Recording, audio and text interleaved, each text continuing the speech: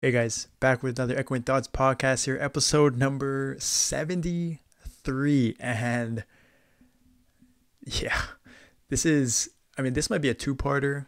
This might be a three-parter. I don't even know. This is the biggest patch, that we all ever could have expected.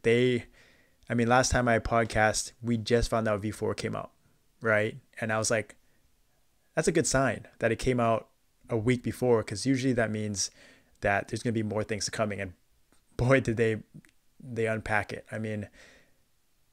We found out that we were going to get rebalanced.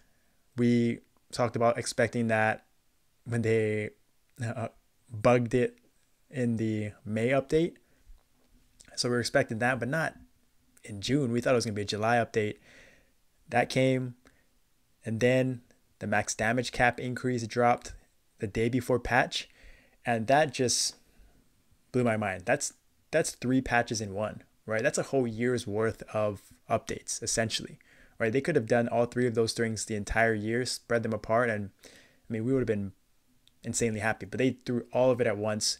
This is the mega update. This is everything on top of the fact that they added the new symbols so that people can do lucid faster. They, they had the pet changes, so many changes, right? We're going to dive into it in, I don't even know how long, but I want to go into detail. So this might be a long one, part two. And then I wanted to go into testing Paladin, testing lines, and just seeing the damage output, because yeah, there's a lot to unpack. There's a lot to unpack. And I think just want to do it. But before we even get into our patch notes, I think it's important for us to look at what KMSM did, right? I don't want it to brush it aside, because this is what our future patches are going to look like. This is kind of our roadmap for the next year, next 6 months. And so they had their little shine event, which was mainly surrounded by the fact that they're going to have a ton of new exclusive MapleStory mobile events. MapleStory mobile boss, and they're going to get a new exclusive MapleStory mobile warrior class. That's hype. That's the SIA 2.0. But yeah, so they said that July anniversary, they're going to have the new warrior. August, they're going to have a new boss. And then October, they're going to have the MapleStory original boss. And then winter 2024 is going to be Black Mage. So they are getting a ton of stuff. This is included with Varus Hilla. They're going to get the new pendant drop. They're going to get the new gear, arcane gear, which is going to, for us, probably be, built off of our Absol So that is a ton of stuff they're getting this year. So that is 2025 expectations, 2026. That's going to be awesome for them. Of course, on top of that, they get their burning events. They're getting mezzos raised, all these different things. But that is sort of the roadmap for them, a roadmap for us, and what to look forward to. So, yeah, that's pretty insane. And I think my biggest takeaway from that is that re-rolling, one of the things that I've taken away from this is that re-rolling is getting a bit easier, right? And so with the ability to get symbols, arcane power, because that was holding a lot of newer players, re-rolling players back, was that it took them a year to get to level 235 just to unlock that symbol, to get through Lucid and eventually get to Will. But now they can get there at 225. And that is a game changer for a lot of players, and I'm excited for that. And I think, just throwing out the idea, I was talking to a few people about this, that it'd be a good time for this new warrior, exclusive MapleStory mobile warrior class, to have a burning event to 200, right? And possibly even further. Now that's asking for a lot, but I think when it came to SIA, they showcased it. They obviously made it very strong and OP, but not too many people re-rolled, right? And I think one of the lessons that they can learn is that it's going to take a lot to force people to re-roll. And they obviously made a lot of changes in order to incentivize it, to make it easier. But I think just adding those time-gated things that you cannot pay your way through, right? That takes time. Leveling. maybe commander drops, getting those symbols, other ways to get symbols, but instead of just doing dailies, it would make it at least more appealing. I mean, even for me, right, as a Paladin player, like, what, or as a Demon Slayer, as a second main, why wouldn't I want to transfer my gear over to Warrior if it's going to be that strong, if the process is going to be that much easier, smoother, and it's not going to take a lot of time? Why not? Seeing how great Sia is, and seeing how much I like Warriors, and how they've been pushing towards making these exclusive class being very strong support and DPS. It's definitely an option if I'm thinking about it. I know definitely a lot of people will be as well. And maybe as a sort of using my, hoping for the best, maybe some sort of just one-to-one swap over. Think about it, right? Even if it costs money, packages, or whatever it is to do that, and it would allow you to not just cut over gear, but it would allow you to maybe have the weapons transfer over, where it's like a scroll that it could change from, how Necros have the change of the options. You can change it from a one-handed hammer to the new warrior weapon, or like any weapon. That'd be pretty sweet, right? And I think because that's the hardest part to transfer over, right? Armors you can do, even if you were allowed to go from mage to warrior, and it would cost a scroll or cost something, some sort of package, people would do it, right? And just food for thought, ways to make it more appealing, more possible for whales and free-to-play players to reroll and not have to be a year behind as far as progression. But that is just me talking about the KMSM updates, and it's exciting as well. And I just didn't want to forget about it because of all the stuff, insane stuff that we got. But I'll be right back. We're going to dive into these patch notes, and 3 parts to the patch notes. It's going to be a lot. Stay tuned, and I'm excited to go through this with everybody. All right, so let's get into this part 1. 4th B skill, woodland camping event, quality of life improvements, pet improvements. A lot. I love this. I mean, this is a cool little animation too with the seal. Sea looks sick. But yeah, so we're just going to get into this. I'm not going to get too much. It's crazy because V4 is such a big update that we've been waiting for, and it feels like, as far as the patch notes, there's not much to it, right? All these descriptions we kind of already had from KMSM, so we already knew that. The biggest thing that we can take away is from other stuff and what actually happens in our gameplay, right? Because we have to do the testing. The lines from KMSM do not match up. Like for Paladin, for example, it was not the same. So we definitely have to do testing. It doesn't give you line counts here, obviously, and skill percentage. So, but I think one of the things that I stood out was Paladin's one is very good. Paladin's has one of the better ones, especially in our game, because it's stacked with Divine Echo. So we got extra lines there. Night Lord's one, very good as well. It's a nice little burst in a kind of a 40-second window, I think. But Night Lords are back, looking nice. Shadowers, I think Shadowers are very good as well. Dual Blades, passive, like we talked about. Bishops in that one-shot group. Ice Lightning Mage, better than expected. The line counts are better than expected.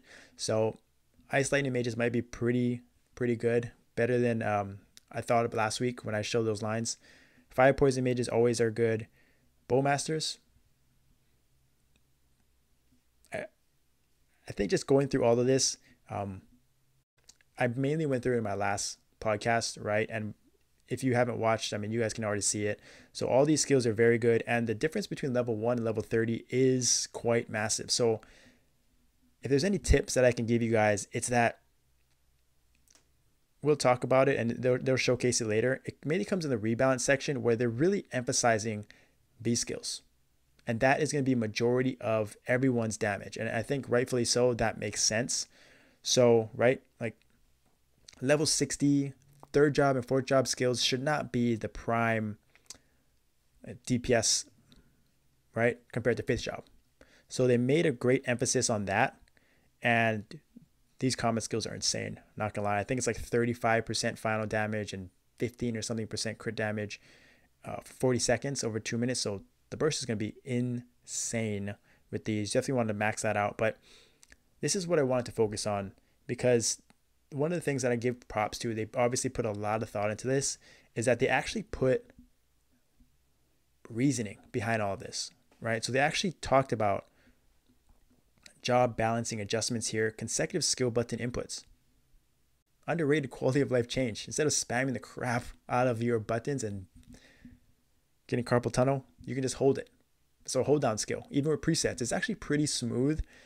I think one thing I noticed was that there is a sort of, just like any hold down skill, like I think after like 20 something seconds, 30 seconds, it's going to stop attacking. So you just got to be aware of that. You kind of have to take your finger off and reset the channel per se. I recognize that with wind archers and stuff. So it's definitely the same for this function, but you can obviously enable or disable it. So that's nice. It's nice. And I found it very, got to get used to it. Got to get used to it for sure, but it feels nice and smooth. And so this is what I wanted to talk about here.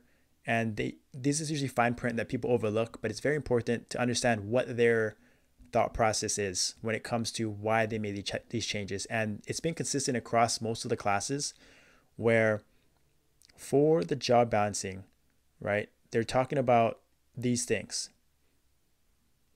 All job balancing adjustments, right? That makes sense. Skill frequency adjustments, cooldowns applied instantly. These are, we'd expected this. KMSM has this, but this is just awesome, right? Instead of 3-minute cooldowns, 2-minute cooldowns, right? Instead of 90-second duration, it's down to 60 or 45, depending on what it is. And that just allows for more flexibility, right? I think more consistency, because like you're not tied down to, it's just very hard to get 90 seconds of a straight DPS in endgame bossing, right? So if it allows you to, so if you get screwed by like a Lotus purple orb, or if you get screwed by Damien's RNG, or if you die and you're sitting res timers and your burst is up, there goes all your damage, right? So this allows for like more room for error for players that maybe can't maximize it. It just makes it easier for them to have more uptime. And I think it's great. So the goal, obviously, right here, the goal is to greatly increase the value of V-skills, right?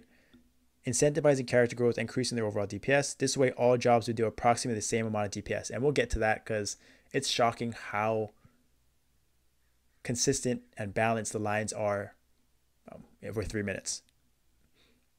And obviously, they're accomplishing by adjusting the damage buffs based on the current DPS. So they put a lot of thought and work into this. And I'm going to say, so far, one day after getting a lot of information from a lot of different players, the line counts are as balanced as ever.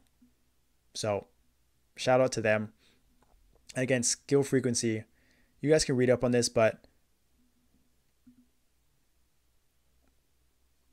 to adjust, they obviously adjusted things to add more lines if duration is reduced. So basically, they're allowing you to do more damage in less time, right? So if a skill is even like 10 seconds of duration, the theme was they'll reduce it to like 6 seconds, 7 seconds, but then add more lines. So you're doing more lines in less time. So there's less likely chance of like the boss moving and you getting griefed, right? Because again, 10 seconds of a boss staying in the same position is, it's just, or 15 seconds is just rare, right? So that's always nice. Clone damage. And so this is how they balance the game as well, where clone damage has its own sort of hard cap. And they made changes again based off of that, but this is just their thought process. I love that they did this and explained it. So they tried to give an example here.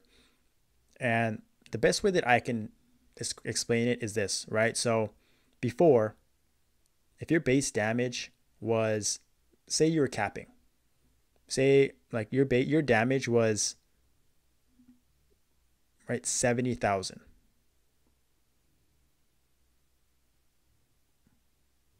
Yes. So that's, so now it's not based off of your damage that you're doing. So if you're doing 100, if you had unlimited cap, right, and you were doing 100 mil per line, but your cap was 50, you'd only show 50. right? But previously, if it was a clone, and it was a 50% clone, you would still be capping those clone lines, right? Because it'd be taking 100 mil of your damage. It'd be taking that overall damage and halving it, doing 50% of that. So the clones would actually be 50%. So it'd actually be full cap. Every clone line would cap. But after this update, if you're hitting 100 mil lines, it does not matter. The clone lines are based off of your cap. So instead of doing, if your cap is 50 mil, right, and the clones are 50%, now instead of doing 50 mil and the clones doing 50 mil, you're actually only going to do 50%. You're only going to do 50 mil and 25 mil, right? So it seems like a huge nerf at the end game. But I think that for majority of people, like for Paladins, for example, they all think they cap those clone lines. They don't. Absolutely, you do not. I do not, right? So if I don't, you're not.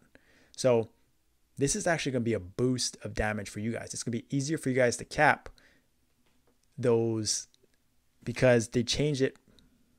They added those clone lines instead of being 50 or 30, they made it like 90%, right? So they're basically cap lines. So they basically gave you free damage.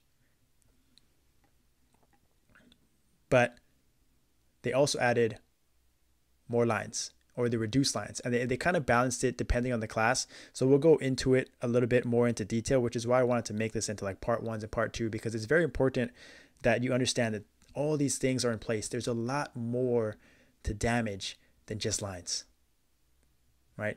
And lands are actually pretty balanced, but there's more into it, and how you do your damage is super important. So one of the things that they did as well, number 4, underrated but absolutely massive 15% ignoring enemy defense.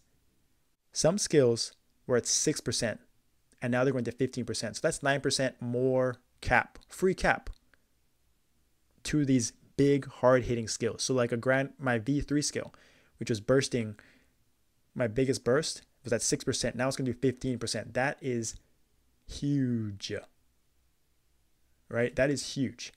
Absolutely huge buff to our burst, which puts the emphasis on why V skills are so important now, why you have to maximize them. You have to get the most value out of your V skills, because that is where a majority of your damage is coming from. They are emphasizing this right here. They're telling us this. That's what they want to do by making these changes, right? So however your gameplay was before, it may change slightly, it may not, but just understand that you want to be a little bit more strategic and careful with how you use your V skills. So like here, right? 9 to 15, 6 to 15. Hit counts went up, right? Hit counts went up. So everyone's getting more hit counts a lot of the times, and they're getting more enemy defense. So these lines are hitting extremely hard. And this is their burst. This is their V3, I think. So this is hitting a ton, and it went from 3% to 15%. Yeah. So that is a huge gain for them. And what they did was, and they did this consistently for most classes as well, they reduced hit counts of the V4 skills to balance it out, right?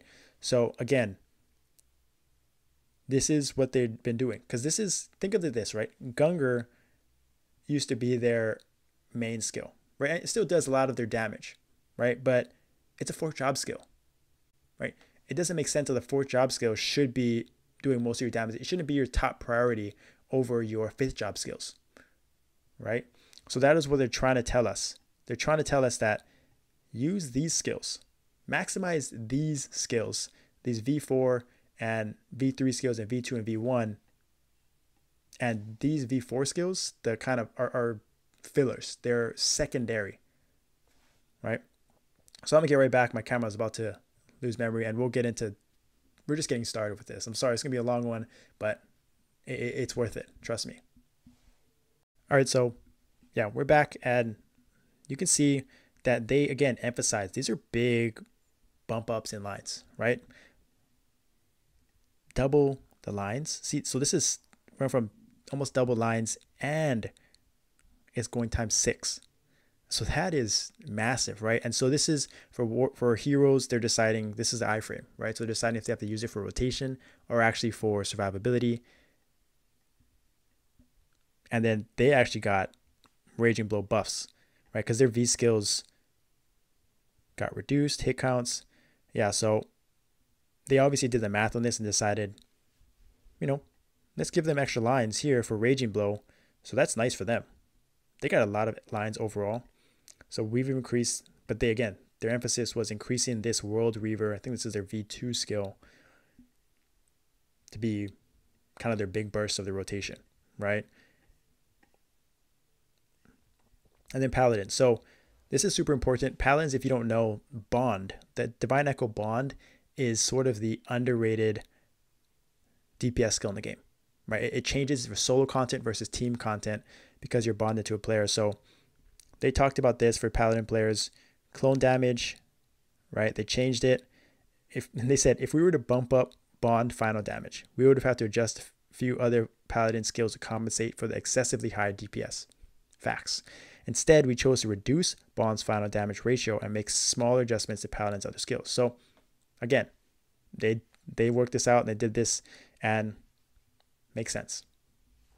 So they changed what I was talking about before. They changed this 55%. So if they kept 55% the same, we would have doing much less damage. But they added this to 90%. So basically clones are going to be capping or just 10% less cap, which is, for most people, I'm telling you, most Paladin players, like the middle game, were not capping these echo lines. They weren't close. So this is actually a boost for you guys. This is actually a boost. You're probably not going to have to buff as much for guild honor battle and guild content and for content in general.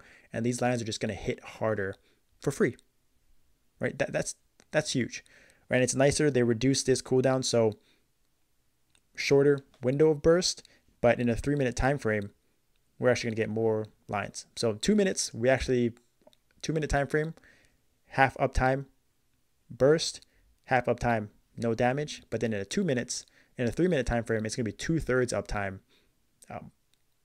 of burst versus before it was only half. So kind of an interesting setup, because before it was 2 minutes, we had 90 seconds of the 120 seconds of huge burst. But I think this is better. Like, trust me on that. This is better. I think people were complaining about this.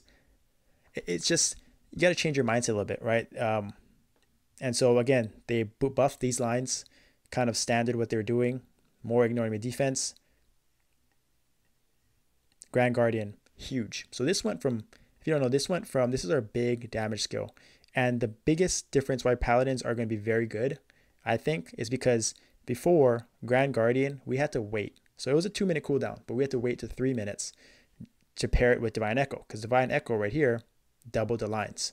So if you used it with Divine Echo, it was 1,600 lines. If you used it by itself, it was only 800. So now that Divine Echo is on a 2-minute cooldown, it matches with Grand Guardian. So basically, these are paired together. So in a 3-minute fight, previously, you only did 1,600 lines from Grand Guardian, which was the Paladin big burst one-shot skill, right? And that was in the first 6 seconds, whatever, first 10 seconds of the fight, right? When you see Paladin's DPS spike because of this skill. 1,600 lines over 3 minutes. So it was okay. It was pretty good. Seemed very OP still. But now, after this rebalance, in 3 minutes, we're going to get 2 uses of this. And the lines are going to go from 1,600 to 2,400 times 2. So previously, in 3 minutes, we were only doing 1,600 lines, which was still insane, right? But now, we're going to get 2,400 times 2, 4,800 lines in a 3-minute time frame. Yeah, and skill damage went up, so easier to cap it. Ignore enemy defense, 15%. So it went up, hit much harder. So our Paladins, we'll talk about this later, but Paladins, you can't complain about this. These blast lines and divine judgments, it had to be done. But the emphasis on V skills, V3 and our V4 is priority now. Everyone should be thinking about that, how to maximize our V skills. And it just makes sense, right? So if you don't have your V skills maxed, that should be #1 priority. It shouldn't be cap. It shouldn't be physical attack. It should be maxing your nodes. Get them to level 30, because this is where they're telling us the damage is coming from. This is the most important skills that they are trying to rebalance to emphasize your lines. Your line counts are not going to be the same if your V skills are not maxed. So there's one takeaway: max your V skills. But yeah, so we're going to lose blast lines, divine judgment lines. It's fine. It's a trade-off. You have to maximize Grand Guardian. You have to, or you're just not going to get the DPS that you expect. That's my tips for Paladin players. Night Lords, insane. They're back, baby. They are crushing. So again, it's going to take me forever to get through all this, right? I'm sorry but you want to look at, if you didn't read this for your class, read it. This is what their thought process is, right? So Barrage, going to be insane. And 70% is huge. That's a big boost. That's a big boost. Buff duration is nice. This is actually really good, especially for like Covert. For 3 minutes, you get an extra 30 seconds. Tough. And then Shuriken. This is what I'm talking about. More damage in less time. So 8 hit counts in 8 seconds. It probably hit X amount of times. 21. Huge. In 5 seconds. So more lines in less time.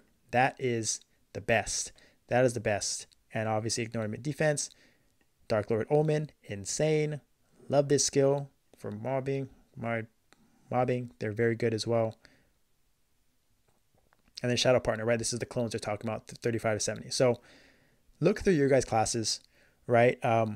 They talk about this and then how it applies here. Again, consistent. Hit counts go up for V skills. Hit count goes up for V skills. Hit count goes up for V. Oh, this one actually went down, but max repeat count. Yeah. So increase for Shadowers as well. But they're capped. Their clone lines are capped. Dual blades. This is, I don't know if this is true. I didn't actually confirm with the dual blade, but this is a huge, huge. 30 seconds to 2 minutes. We'll see. But that's a lot. They increased the cooldown, gave you more lines though. Huge. I think dual blades just have so many skills. And like, wowzers. They didn't change the cooldown here. So it's actually going to be very fast and fluid. That's going to crank.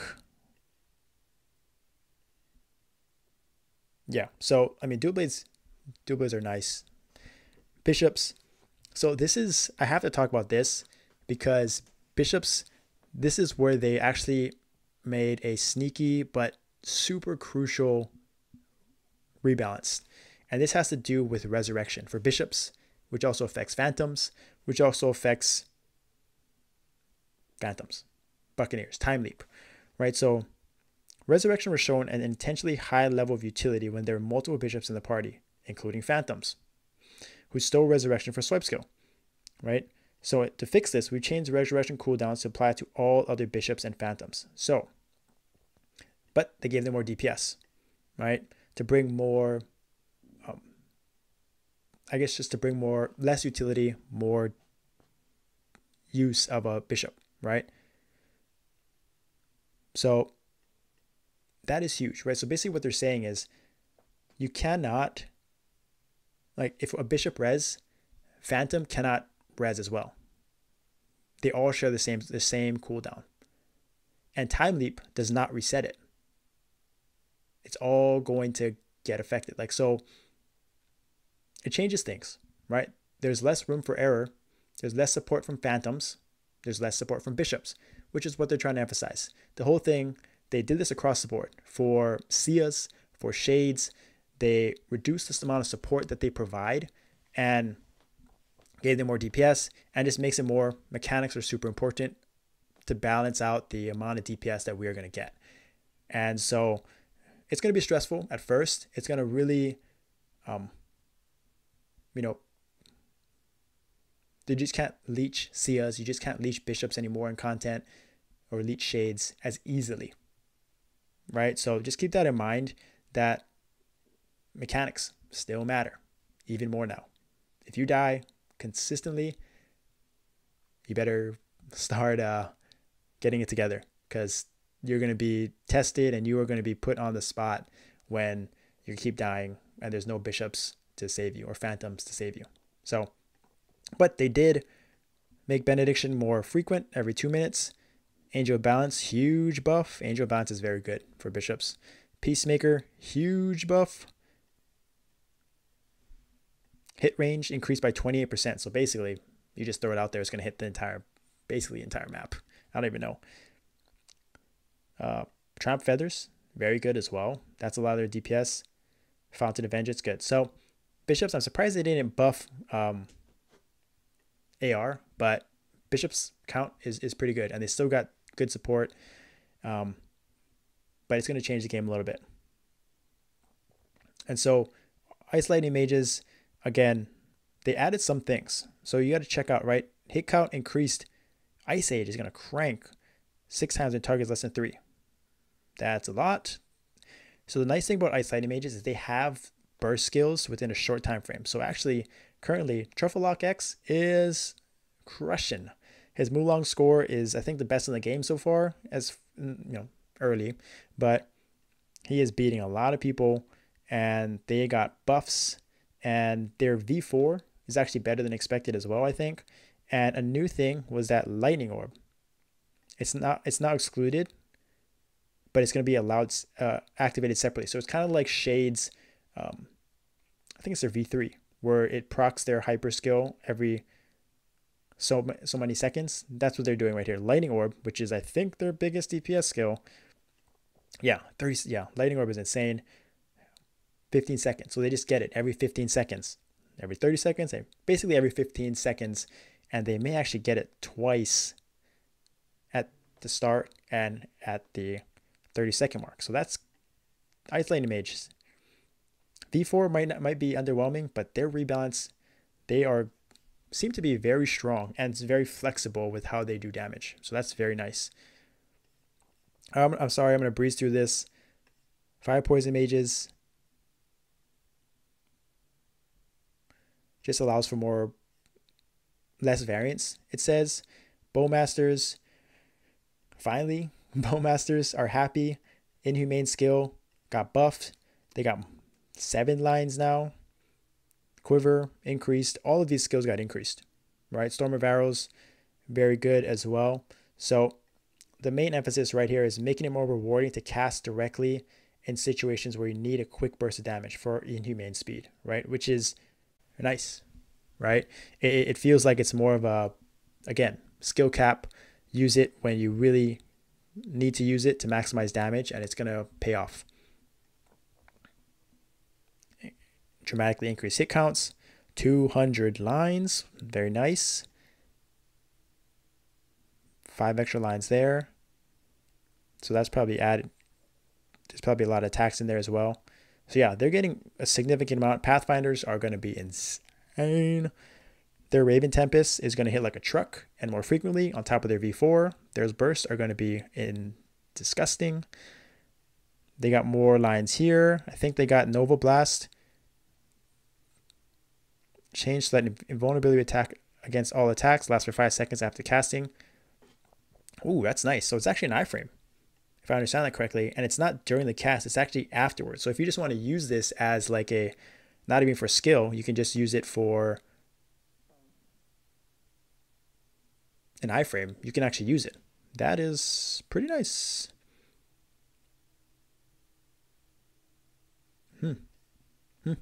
Pathfinders, yikes, they are going to be very good. Corsairs, I heard, have a really high line count. It probably is just going to get higher with the rebalances. So excited for that. All you see, actually this went down, but they obviously focused on increasing V skills. So yeah, you can see consistency across the board. Buccaneers got actually quite a bit of a change. Lightning Form, Serpent Vortex, a lot of new. They just revamping. We've added a feature to grant the maximum stack of serpent scales immediately upon applying this, eliminating the need to manage buff stacks separately before the boss fight. That's good. That's pretty cool. I feel like that's like you kind of use it on as you please. Cannoneers, again, buffs 3 to 15. Double the hit count. Cooldown removed. I gotta see that. I need to see Cannoneer gameplay, please. I think there's one in Geminis' group. I gotta see it. These skills are sick. Rolling Rainbow. Sick. I love that skill. Dawn Warriors, just more buffs, more lines. I love how it just says hit count was just set too low. Just insane buff. What is that? 16 to 144. Okay. Glory of Guardian. So that's obviously their big burst cooldown. So they're going to get it more frequently as well. Yeah. Dawn Wars. Whew. And the Nightwalkers. So they actually removed a clone. Sneaky. In exchange for removing the first Shadow clone, we're giving Nightwalkers other core skills a significant buff. The choice was made to address the issue having too many clone damage. Fair. Resulting low DPS for a high number of hits, and to fix compatibility issues with other skills. Okay, we'll see how that plays out. Ed is... we haven't done any boss, and we'll probably do it today. But Ed is not excited, but I think that would be just fine. I think that would be just fine. But yeah, these clone lines, 70% here. Shadow Spears is a ton of lines, a ton of damage as well. Greater Servant is going to be insane, 70%. So I think he is upset because he already caps because his stats are insane. So these are actually nerfs to him because they were hitting 100%. But I think for majority of Nightwalkers, they're going to get a good buff. They're going to get a good buff. Shadow Illusion, third clones. So yeah, these are small lines though, right? Nightwalkers have a ton of lines over 3 minutes, but I think this kind of balances it out, right? To the more to the median and to the norm. Dark Omen, huge. Bats, huge. Bats for days, Omen for days, clones for days, Nightwalkers damage for days, in my opinion. Okay, and then we'll keep going. Blaze Wizard and Orbital Flame. Sheesh. Yeah, they just got buffs. Like this 6 to 15%, you know it's a good skill, and it's going to do a ton of damage now. Yikers, that is going to be insane.